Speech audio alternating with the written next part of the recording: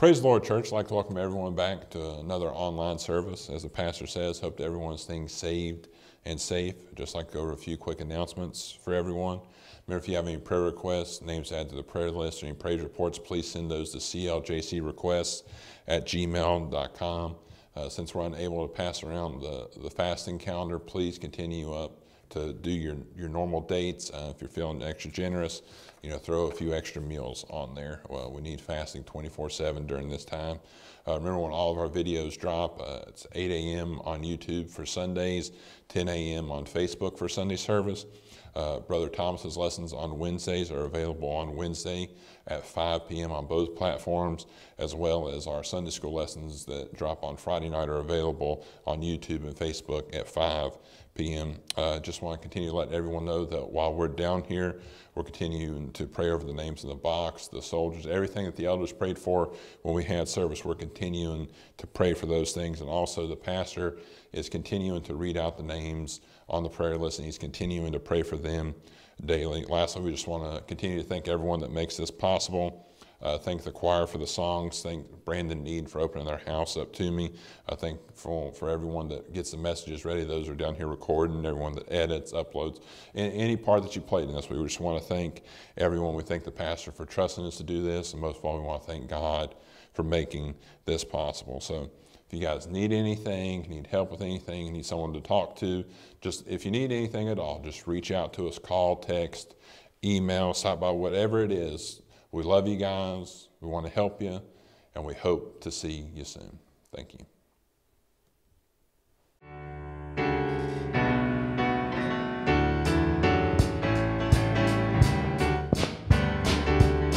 I once was lost in sin, but Jesus took me in. And then a little light from heaven filled my soul. It bathed my heart in love and wrote my name above. And just a little talk with Jesus makes me whole. Oh, let us have a little talk with Jesus. Let us tell him all about our troubles. He will hear our faintest cry, and he will answer by and by. When you feel a little prayer will turn, and you will know that a fire is burning. You will find a little talk with Jesus makes you cry. I may have doubts and fears, oh my eyes may fill with tears, but Jesus is a friend who watches day and night. I go to him in prayer, he knows my every care, and just a little talk with Jesus makes it right. Oh, let us have a little talk with Jesus, let us tell him all about our trouble. He will hear our faintest cry, and he will answer by and by. When you feel a little prayer will turn, and you will know that a fire is burning. You will find a little talk with Jesus makes you right. Oh, let us have a little talk with Jesus. Let us tell him all about our trouble. He will hear our faintest cry, and he will answer by and by. When you feel a little prayer will turn, and you will know that a fire is burning. You will find a little talk with Jesus makes it right.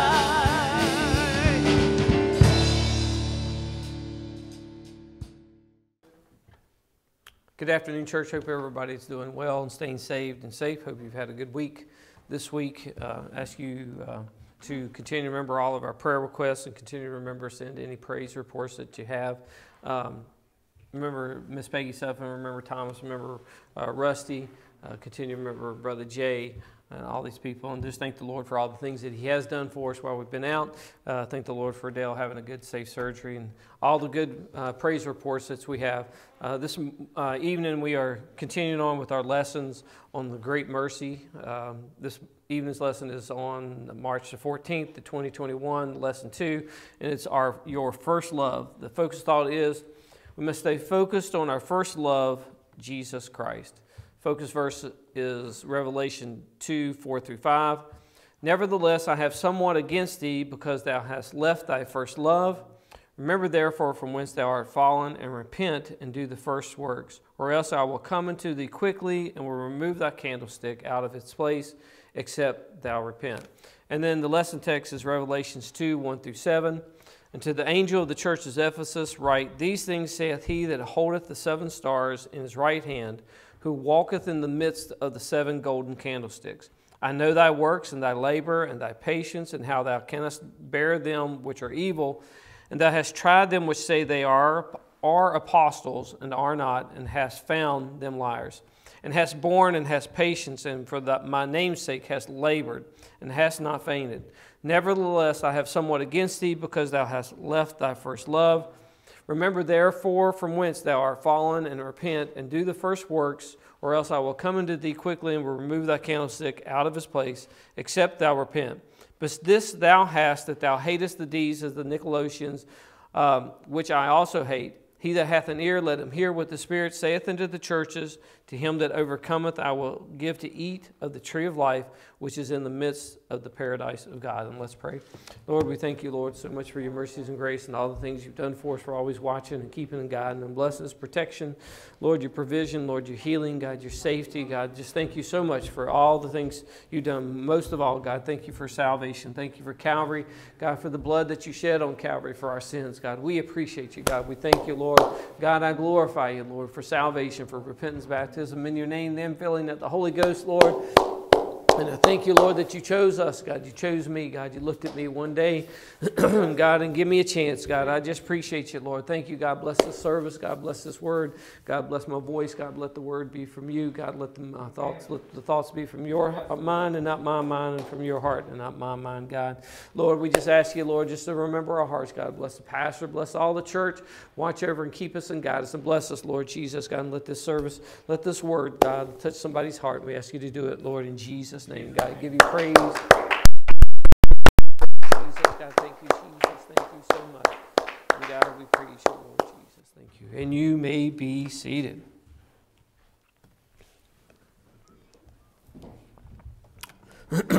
Irreconcilable differences. I think we probably all heard of this before, but you may not know exactly what it is. You may even be asking, where in the world have I heard this from? And it's a common term used in divorces, and it's a reason for asking for a divorce from your husband or from your wife.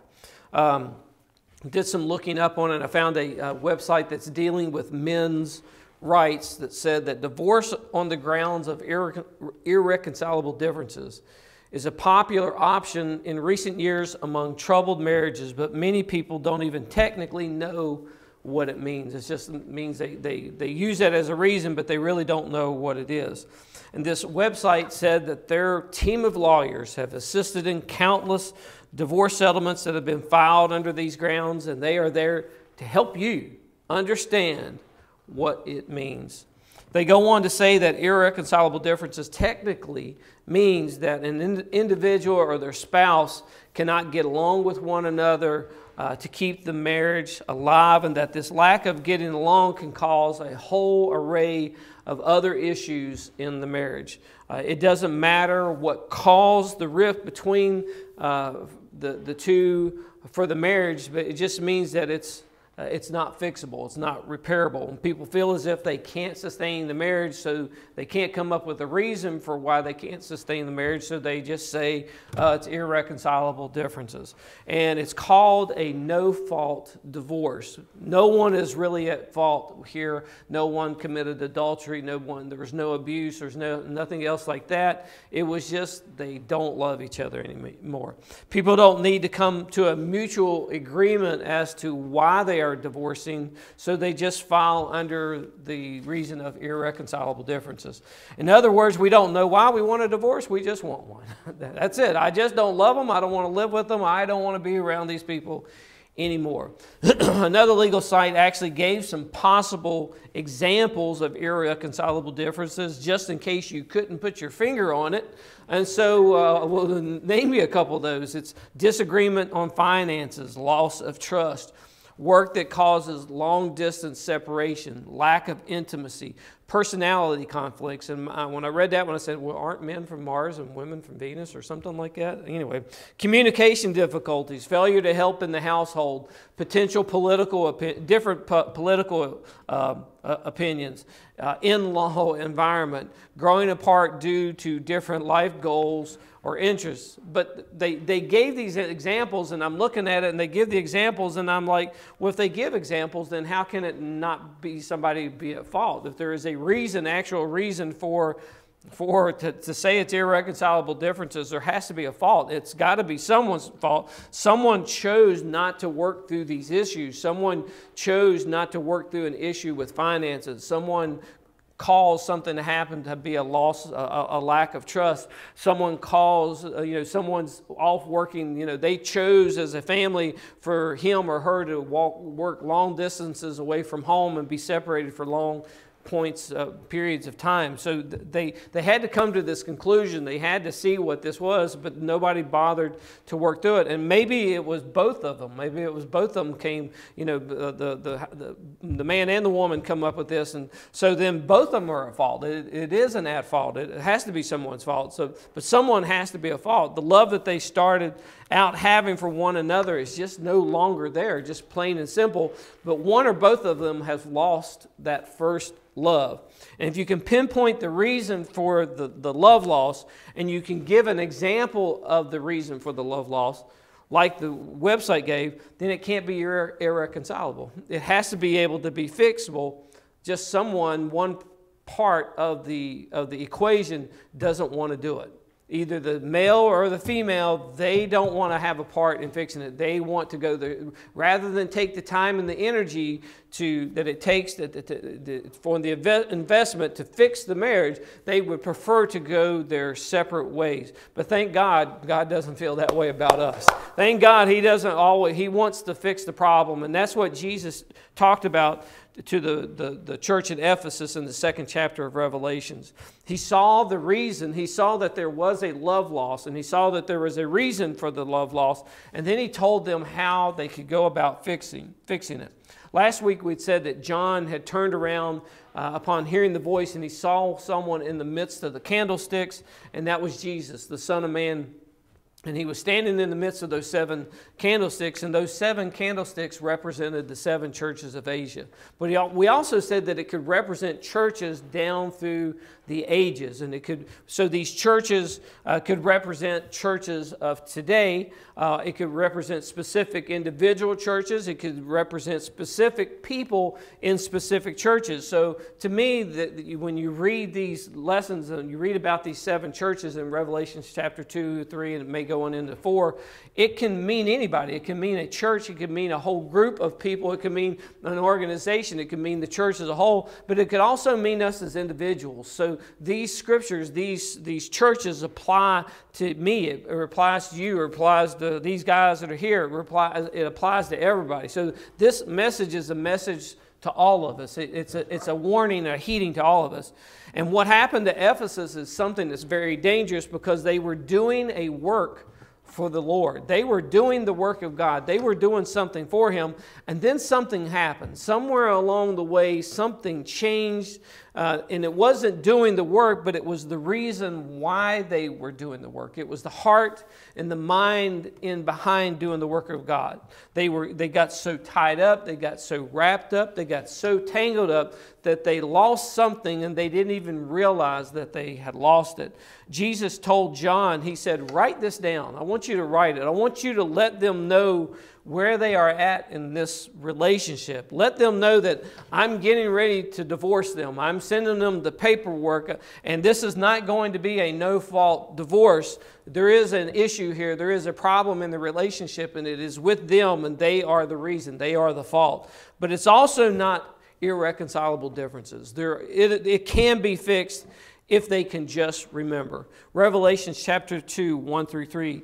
Unto the angel of the church of Ephesus write, These things saith he that holdeth the 7 stars in his right hand, who walketh in the midst of the 7 golden candlesticks. I know thy works, I know thy labor, and thy patience, and how thou cannot bear them which are evil, and thou hast tried them which say they are apostles and are not, and hast found them liars, and hast borne, and hast patience, and for my name's sake hast labored, and hast not fainted. To the church of Ephesus, I want you to write these things down. This is going to be specifically directed to the church. It was a message to them. And when you hear messages preached and we hear lessons that are taught, they are taught to an entire church. They're taught to the entire body of believers. But going back to the part where we said that these churches could actually mean individuals, each of us individually, occasionally God can single out individuals out that He is dealing with when He gives a message to a church. It's applied to everybody. It can be applied to everyone, but it's actually meant for one specific purpose. The reason that God brought the message forth that Thomas, he was wearing the wrong color shoes, and so God preaches about, Thomas, you're wearing black shoes, and you're supposed to be wearing brown shoes. God brings out the message about that. And so it's geared, but we're all supposed to be wearing the right color shoes. Now, of course, it's not really about shoes, so just use that as an example. But that's the cool thing about God. As much as He loves all of us as a group, He loves each and every one of us as individually. He came in the form of Jesus, and He died for all, but He died for me. As much as He died for all these people and all you people that are out there that's listening to this, it's very personal to me because He died for me. God died for me, and I thank Him so much that He saw me. The fact that He died for you should make you feel very special today. And the fact that He was writing this letter to the church of Ephesus should make them very special, feel special, because God was saying, I love you enough to have John to show him a revelation that he can write down to you. And I thank God. I thank Him so much that He loves us individually. He loves each and every one of us. Each stripe, each thorn that pierced His head, every drop of spit that was on Him, that was spit upon Him, was for you, it was for me, and it's for all of us as individuals. Ephesus should have felt very, very special when they heard this, when they read this letter and said that Jesus said, write this down. This is for you guys. I want you to write it down. God thought enough of them to move on John to have him write a note to them, a letter to them. And it was for he that had the 7 stars in his hand, the one that gave the direction to the 7. The 7 stars represented the 7 spirits of the 7 churches.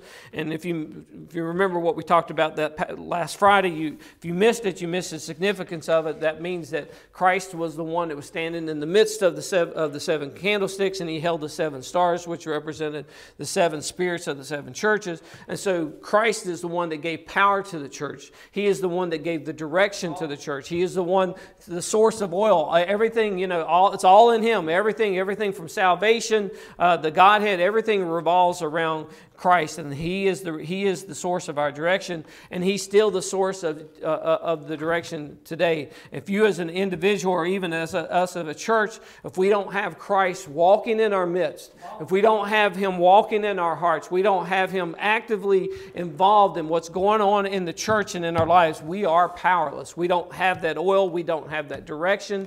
We don't have that power behind us that directs our steps and where we need to go. We don't have the power to overcome the enemy and overcome the things that the enemy is throwing at us, and will not have the power to leave this earth when the trumpet's blown, as Brother Thomas was talking about on Wednesday. He told them, He said, I know your works. I know your labor. I see the works that you are doing. He knows the number.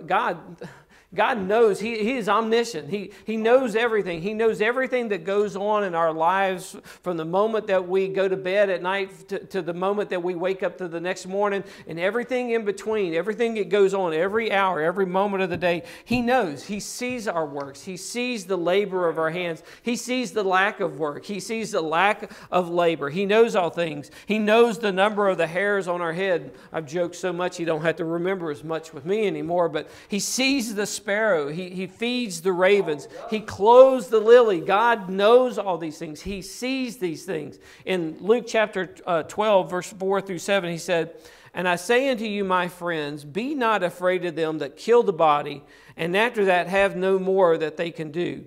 But I will forewarn you whom ye shall fear. Fear him which after he hath killed hath power to cast into hell. Yea, I say unto you, fear him.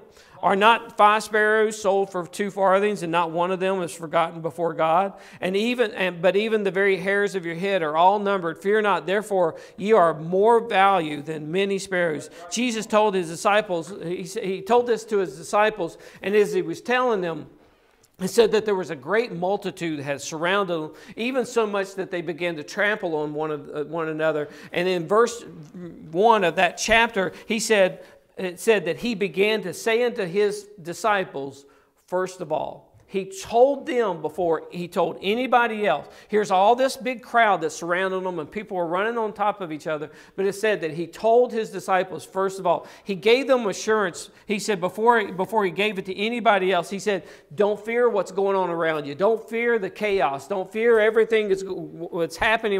I want to warn you about what to fear. Fear God more than anything else. Fear him. And he told his disciples that while this chaos is going on around him, don't fear the chaos, what's going on. Fear God. Be respectful of God. Be honorable of God. Don't fear what's going on. And we look at the world today. There's so much that's going on around us here now. We don't know what to fear. We don't know why to fear it. We don't know what to fear. We don't know what not to fear. We don't know what to worry about, what not to worry about. Do we fear the government? Do we fear the police? Do we fear the Democrats? Do we fear the Republicans? Do we fear what we can say about in public? You know, we have to keep our mouths quiet.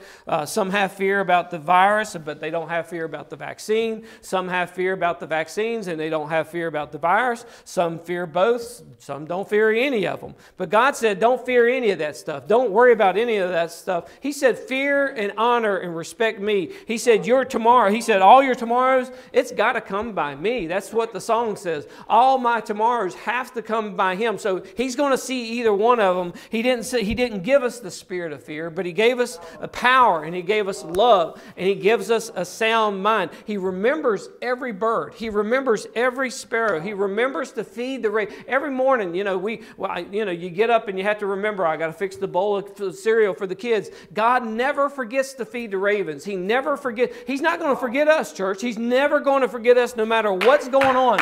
We do not have to fear. We do not have to worry about anything. We just need to trust God. We are worth way more than any of those birds. So he said he knew their work. He knew their work. He knew their patience. He knew all the things that they did. He saw it. He saw the work they did. He saw the works of their hands, and he knew the things that was going on. And said that he knew their patience as well. It's not enough for us just to work and to be busy for the Lord.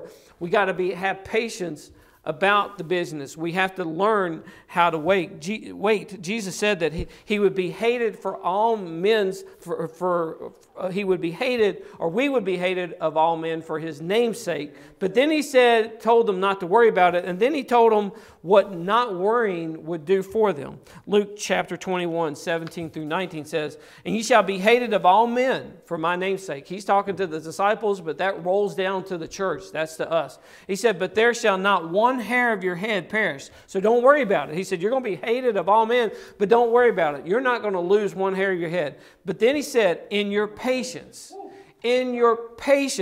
possess you your soul, in your ability to stay on the path and not veer off because you see something up ahead of you, in your ability to endure even the hatred of men. That's where you come into possession of your soul. That's where you keep possession of your soul. That's where you control what's going on, because we have, salvation comes from the Lord, but it's up to us to do the things that we get saved. We have to repent. We have to be baptized. In Jesus' name, we have to be filled with the Holy Ghost. We have to do our part. We have a little bit of control in this thing, and so we have to learn to wait. We can be diligent. We can have energetic effort. We can be diligent about doing work and some things, but if we don't have patience to wait on the Lord, we're going to miss out on whatever it is that God has for us. If we don't have the patience to wait on Him. The old saying says that patience is a virtue. It's a beneficial quality that we should all have. And having the ability to wait on God, to wait on Him to move in our lives, to wait on Him to work in our situations, to wait on Him to come back one day, to wait on Him to the end of all this stuff, whatever's going on, we get back to church. We got to learn to wait. Whatever it is that God's got going on, we just going to have to learn. We can't look in our waiting, in our being patient, and our waiting on God to move. That's where we possess our soul. And when we decide to but when we go off, when we do foolish things, and we go off and half-cocked and going to do things our way, that's when we're going to lose possession of our soul. When we begin to do our thing. That's why He said, wait, I say, wait on the Lord. Wait on God to tell us exactly what to do in everything in your life. And God says, Ephesus, you've got that. You've got patience. You had works. You had labor. You had patience.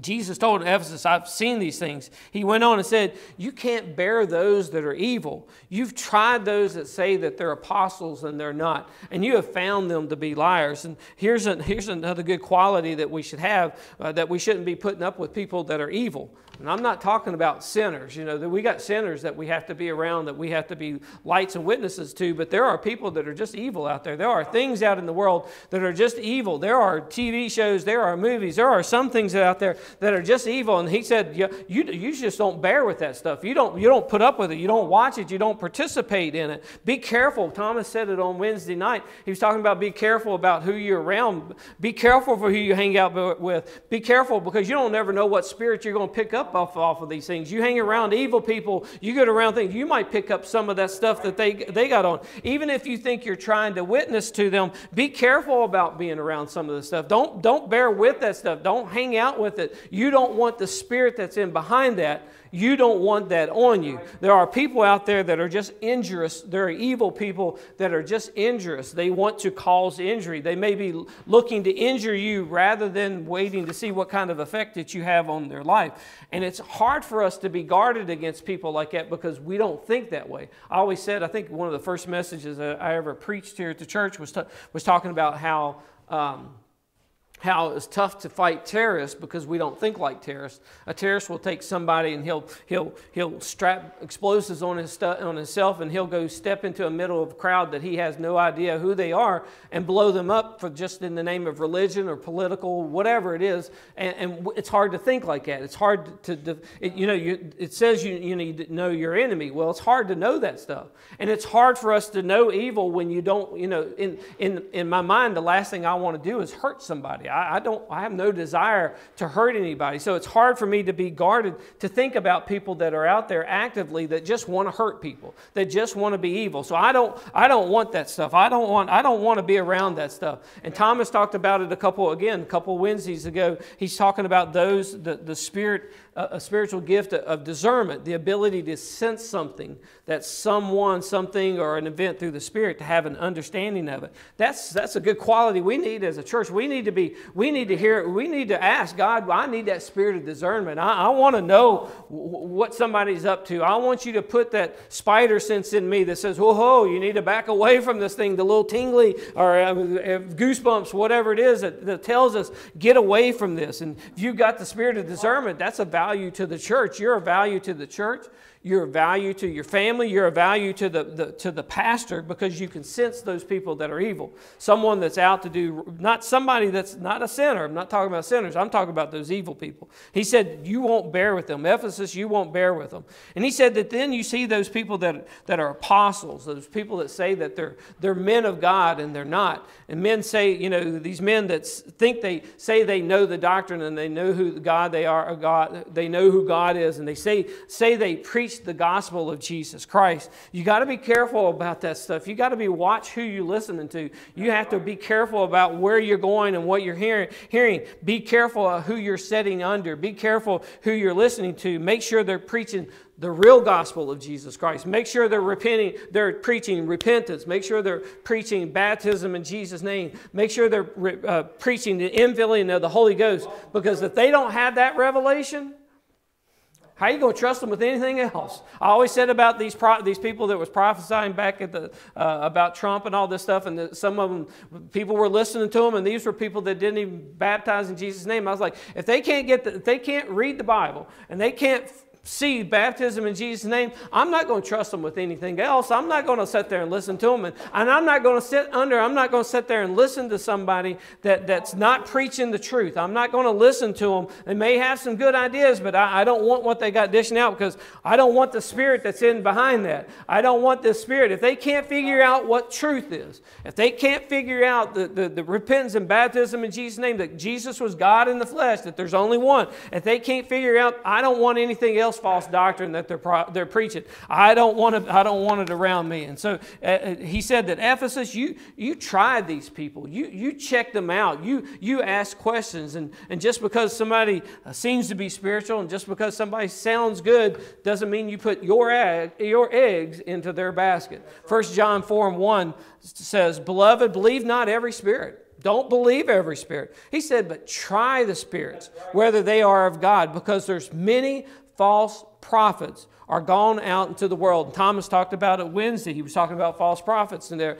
He said, beware, you have to beware of those people that are telling you, well, God told me. God told me to tell you. God told me to send this to you. God showed me that this was going to happen.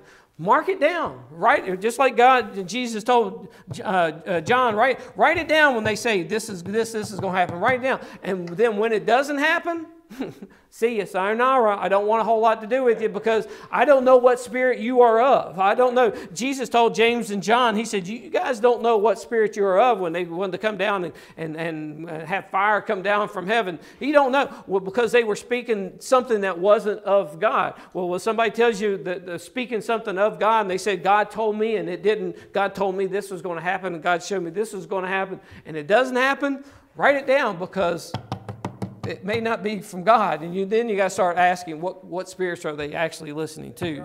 So it's one thing for somebody to say, I feel this, but it's another thing when somebody says, God told me to tell you. When somebody says, God told me to tell you, you better be careful and watch of it. Ephesus had labored in the name of the Lord, and they hadn't faded. They had remained faithful to the work of the Lord. Even when times got tough, they didn't faint, and they didn't let the pressure get to be too much on them. Galatians 6:9 says, let us not be weary in well-doing, for in due season we shall reap if we faint not. And there are times when we walk a walk for the Lord, and that walk gets hard. You might be the only one in your house that is living for God. You might be the only one that's trying to live for God. And you may feel like you're not having any kind of effect on those people that are around you. You may feel like that nothing's ever going to happen. The husband, the wife, the kids, the grandkids, or whatever, they're never going to come into it. But don't be weary in well-doing. Don't be weary in walking the walk. Don't be weary in this thing. You're going to reap in due season. When the time comes, the seeds that might be planted are going to be coming up. They don't come up during the wintertime. They begin to come up in late in spring and summer. When the season comes, when it happens, it's going to happen. Don't be weary in this. Don't allow it to wear you out. Jesus said, my yoke is easy. My burden is light. Don't let the work of the Lord wear you out. Trust God. Jonathan talked about it, was talking about it on Sunday. Man, we got to trust God. We got to put our hands in God. And this is the guarantee that God has given to us. If we don't faint, we're going to reap. If we don't faint, when we're going to reach the top of the mountain one of these days, we're going to get to wherever it is that we need to be going. And God is going to get a response out of people for us. There's going to be changes. Whatever it is, just hang in there. Just trust God. You just keep on doing. You just keep on doing well. You just keep on doing the work of God. God will finish. He is able to finish the work that He started in you. Now, all these good things that He said about Ephesus, He knew their works. He knew the labor. He knew that they had faith. He knew that they tried the false doctrines. He knew that they didn't bear those with evil. But then He had a nevertheless, or you could actually say that was a but. Revelations 2:4. Nevertheless, I have somewhat against thee, because thou hast left thy first love.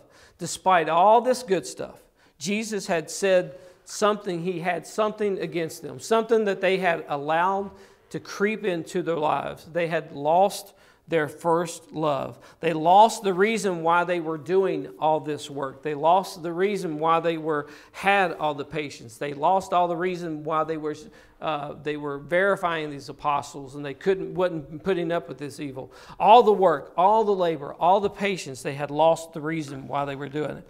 And even though they were doing a work in His name, they had lost the reason that had started them out doing this work in the first place. They were so wrapped up and they were so tied up and they were tangled up in doing a work for the Lord that they lost their love for the Lord. And that's hard to believe that you can do that. It's hard to believe that you can be, I'm doing a work for God. I'm playing and I'm preaching and I'm teaching and I'm cleaning and I'm doing all this stuff for God. And you say, how in the world can you do that? But people that are really busy for God have to really guard against being busy for God. There's a lot of times in church that, when I've came into the church and I've had the Sunday school lesson on my mind, but then I'm coming in and I'm worrying about tuning guitars and checking temperatures and not temperatures of people, but temperatures on the thermostat, checking temperatures and starting the sound up and starting computers up. And I run around and I've got all these, I got to get this done, I got to get that done, and write this check and write this and do this and that.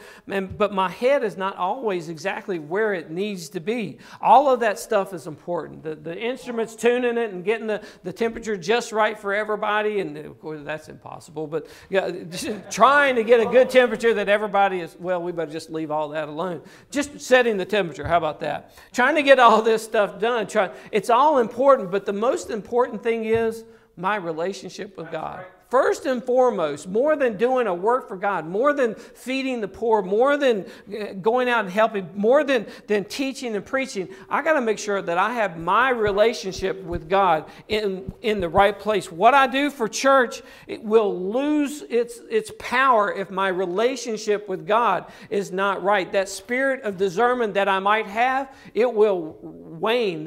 Those anointed messages that I might have, they're going to lose their anointing. The spirit in behind the things that I do for God, that spirit is going to disappear. It's more important that you make sure that your relationship with God is where it needs to be than you before going off and deciding, I'm going to work for the Lord, I'm going to do this. Make sure that the relationship, make sure that love for God is there.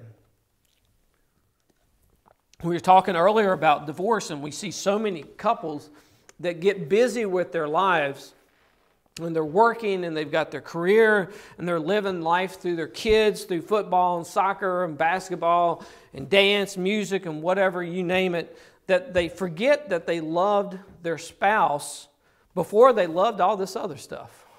They loved their spouse before they loved their kids. They loved their spouse before the basketball came along with Johnny and dance come along with Susie. They loved their husband. They loved their wife before any of this. And they have time and they have energy and love invested in their spouse, but they've left that investment just sitting there, and they've not gone back and checked on it and putting effort back into that investment, and they haven't maintained it. And over time, if you let something just sit without giving it attention, a house, a relationship with your spouse, a relationship with God, it'll not be long before there's going to be serious issues that come along with that relationship. If you think about a relationship with a house, the next thing you know, when the kids are gone, if you spend all your time on your kids and your life has been wrapped up and tied up in them, and then all of a sudden the kids grow up and they're gone, and you look and you don't even know each other. Or if it's wrapped up in career and work and getting somewhere, when retirement comes, here you are with the spouse, and all of a sudden you don't know who you don't know who you are. You don't have any likes. You don't have anything in common. It's all of a sudden you have irreconcilable differences. We don't love each other. We're different anymore, and we don't even know how it happened. Little things about them get under your skin. Things that you didn't bother you before because you loved them now begins to bother you. Now all these things become, again, those irreconcilable differences, and it becomes a reason for divorce. With God, it's much worse, because God is a jealous God. If we give our attention to these things, God is going to let us know it, and He's going to make our life hard. If you're giving too much attention to other things and not Him, He's going to let you know. The first commandment shows us this. Exodus 20, verse 5. Thou shalt not bow down thyself to them, nor serve them. For I, the Lord thy God, am a jealous God, visiting the iniquity of the fathers upon the children, and to the third and fourth generation of them that hate me. God will, now God doesn't do that much anymore, but He will visit that upon you. If you don't bow down, if you don't get that relationship right with God, God will let you know. He'll let you know through messages, and then when you don't listen to that, even through things that happen in your life, and that He's not pleased. He'll show you that He's not pleased with the current state of the relationship. He'll let you know that you've left your first love, and He will communicate that to you. Ephesus, they were so busy working for the Lord that they lost their love for the Lord. Their love, they grew separated from it. And they're doing this all thinking the whole time, I'm doing something for God. I'm doing something for God. But they grew apart and they focused on doing things rather than loving God. They focused on getting work done. And God says, I'm just not going to allow that to happen. I'm not going to allow you to give your love to work. Whether it's for me or whether it's for somebody else. I'm not going to allow you to do this. I'm going to show it to you, and then you think you're doing something for me, but when you're really doing it for the sake of the work. And God told him, this is not a no-fault divorce. This is someone is at fault, Ephesus. Someone was to blame, and Ephesus, you're the one that's to blame. It's your fault. Jesus had given His life. He was totally devoted. He's all committed. He's all in. But they had been the ones that had failed to maintain that relationship with Him first and foremost, and they got too busy. Thankfully, though, as I said before, God does not believe in irreconcilable differences. Thank God so much, Lord, that we can't be so different that you don't see that there is a way to get it fixed. God says there are no irreconcilable differences, but we have to be the one that's willing to change. He always says that there's things can be fixed. Revelation chapter 2, verse 5. Remember therefore from whence thou art fallen, and repent, and do the first works, or else I will come unto thee quickly and will remove thy candlestick out of its place. I'm going to give you a divorce, except thou repent.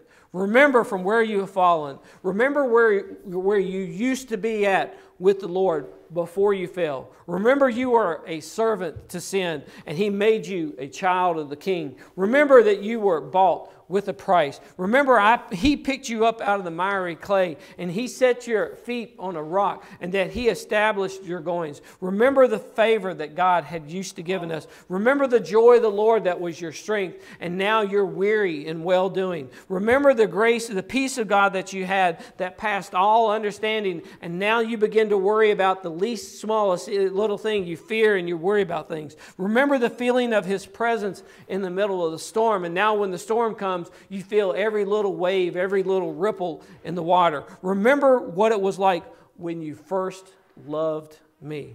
As young adults, when you were young and you were dated, we actually talked about this just a little bit. Excuse me. Before starting here, and I said this, and I said, I'm going to talk about that here just in a second. As young adults, when we were young and we dated, and you talked about marriage, your parents would look at you, well, you can't live on love, you know. But back then, when you first were married, you almost could live on love. Brother JB was talking about where he first loved, and his dad said, I don't see how in the world you lived in that. And it was like, I said, you were living on love. And back then, that's all you really needed. You just needed each other. Because you were so in love, and it didn't matter where you were at and what you had. None of this, all this other thing, you know, a big house and a nice car and the best brand name things, none of that stuff mattered. I had her. I had him. Whatever it is, I had my first love. And as long as I had them, I didn't care about that's all I needed. I didn't need anything else. And it's really like that with God. God, the only thing I really need when it comes down to it, I just need God. I don't need anything else. When it comes down to the basic levels, I just need a relationship with God. I need a close love with God. I need to give Him my all because He gives me His all. And that's all I need. That's the most important thing. I don't need anything else except Him.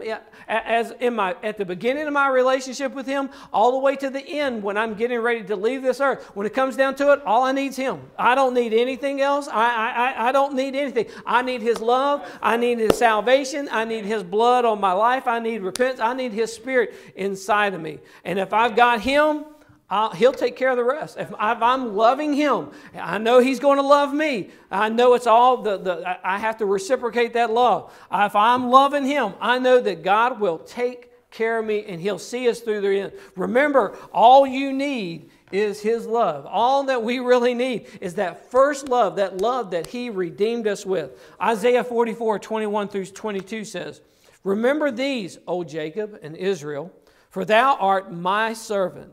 I have formed thee. Thou art my servant. O Israel, thou shalt not be forgotten of me." He said, "I have blotted out as thick cloud thy transgressions, as a cloud thy sins. Return unto me, for I have redeemed thee." He said, remember this stuff. Jacob, when you've lost your way and you've gone astray, remember who you are. You're my servant. Remember who you are. Remember the day when you feel like you're fading away and you don't feel like you've got that relationship with God. Remember what it was like to first love Him. Remember what it was like when you first repented. And then when you come to church, you just couldn't wait to get here, and you couldn't wait to get on your knees, and you couldn't wait to hear the first song, and you couldn't wait to feel the presence of God. Remember what that was like. Remember what it was like to have that relationship with God. You were that willing servant. You willingly gave your life. And remember that God will never forget you, and you shouldn't ever forget Him. Remember where you were at and strive back to that. God does not believe in irreconcilable differences, and I thank God so much for that. God don't believe in divorces, and He don't believe in irreconcilable differences. He does not believe in divorcing His children, but sometimes He will. Sometimes God will. He threatened them. He said, repent, or I'm going to take your candlestick and I'm going to pull it out. God will take our candlestick out. He will issue the papers for a divorce if we don't repent. But thank God we can repent. Thank God there is no irreconcilable differences that we can fix the problem, but the problem is with us. Ephesus, the problem, you're the one that's lost your first love. My love is still there, God said. Your love is not there. You need to turn around. You need to remember. Don't wait for a message that comes from God that says, I'm getting ready to serve the papers. Don't wait for God to send the message from the pastor that says, it's almost over. It's almost over. You guys better hurry up. Don't wait for the papers that's getting ready to be delivered that God says, I'm pulling your candlestick. Remember, put up a reminder. Remember to stay focused on that first love. It's not with the buildings. It's not with music. It's not with running and going and doing work. It's with God. It wasn't, I just wanted to be wherever God was. That's whatever it was. Remember that. Remember to do that. Remember your first love. Remember to keep your relationship with God. Remember to do a tune-up with God, a relationship. If you have to do a week full of fasting, television, and media, and all this other stuff, whatever it is you got to do to spend some time to do a relationship tune-up with God, do whatever it is, because you don't want to hear that message.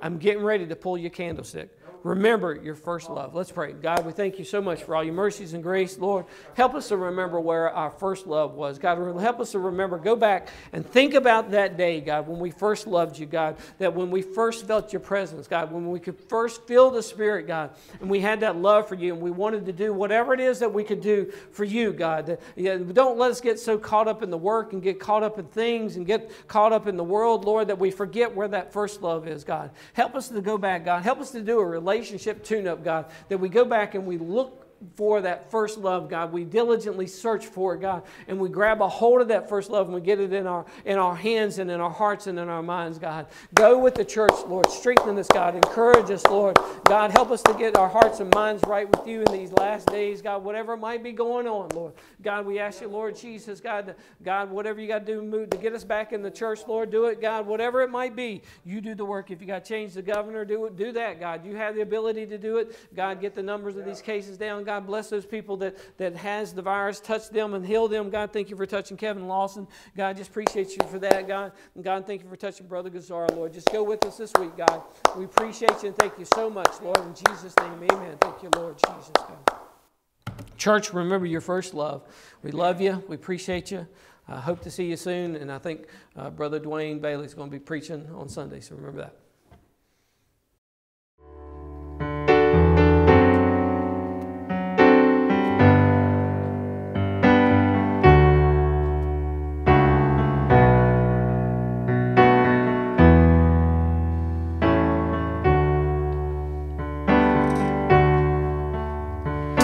I pray we'll all